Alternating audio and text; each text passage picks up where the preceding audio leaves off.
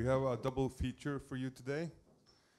First of all, we are going to be discussing distribution of Nordic cinema in other territories, followed by Iceland as a location.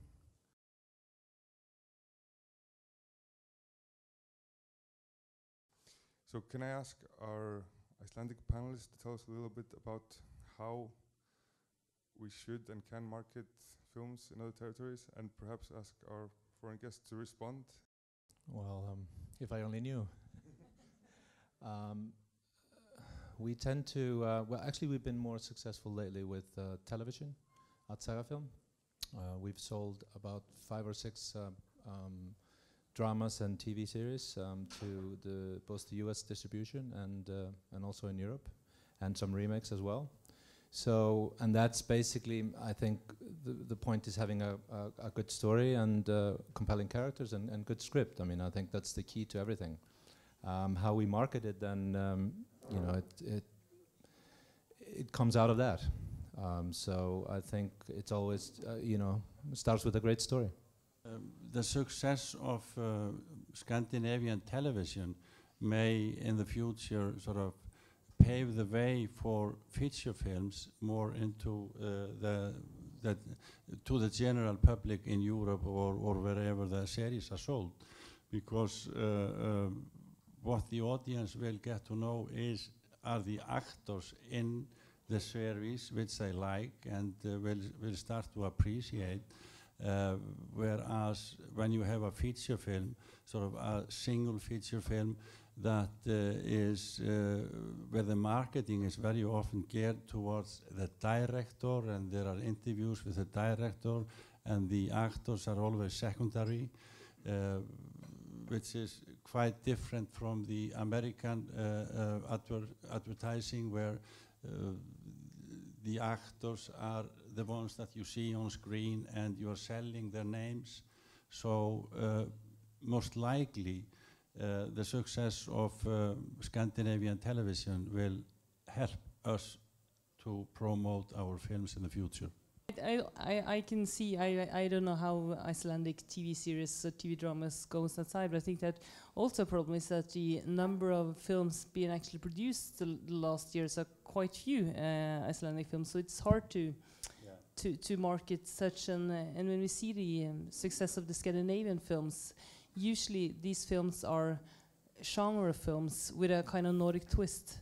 And I think that's the basis of the success. For instance, we had the Norwegian crime film Headhunters, based by the Norwegian author Jo Nesbø, which is quite huge actually internationally speaking. And of course that was a huge success. And also we see all these Scandinavian and Nordic horror films that are kind of taking the Hollywood formula, but twisting it into this kind of Nordic thing. So. There is a trend since, I think, roughly 10 years for Scandinavian subjects in Germany. A bit later it started also in France.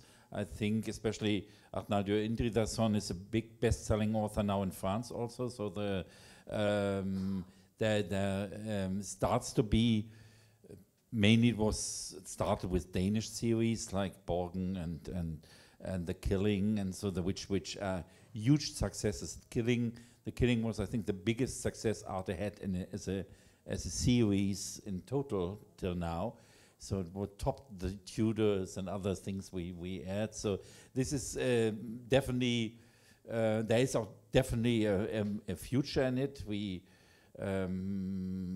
try at the moment to do something which we haven't done before.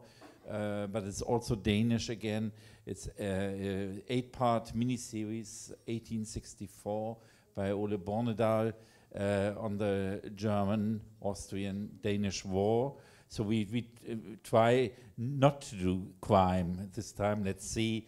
Borgen was not crime, really. But let's see how historical subjects work with the German French audiences. But there is a positive development concerning cinema. I think I'm totally amateur in it, so I think the only film which seemed to be a huge international success after last year's Cannes was La Chasse, The Hunt, of Thomas Winterberg, which I think was sold after it was shown the evening next day. I think it was a run of buyers, and that was really remarkable. And that was also, I think, one of the most discussed films in the French papers. This seems to be what everybody labels Scandinavia now. I mean, going to the film festivals this year, if you just said, I'm from Scandinavia and I have a thriller, everybody wants to read it. And that was it. Doesn't matter. I mean, then obviously you get response on the script, but I've never had the response to just a thriller and Scandinavia in the same sentence like this year. So if you want to cash in, then, you know, do it fast and do thrillers.